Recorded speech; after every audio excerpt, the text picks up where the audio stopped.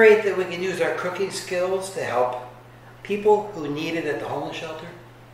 Yeah, it feels good to give back, but I'm a little worried. You know, if we give away all these ingredients, we won't have enough left for tonight. Well, you know, there's a story in the Bible that might encourage you.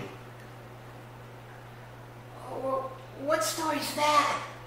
It's about a widow who only had a handful of flour and a little bit of a bottle of oil, just a little bit left.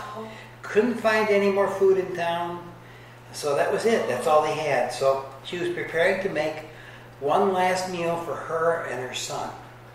And the prophet Elijah came to her asking for food. And she generously shared with what little she had left with Elijah. Wait, so she gave away all her food? Well then, what did she do then? Now that's a great question, Mimi. Elijah promised her that that jar of flour and that jug of oil would not run out until the Lord sent rain on the land. And she could get more food. And you know what? What? They never did run out. God blessed them abundantly, her and her son, because of the kindness that he showed toward Elijah. She showed toward Elijah. Wow, that's amazing. Maybe we should, trust God too to provide for us, even though we don't think we have enough. Exactly. Yeah. And you know what else?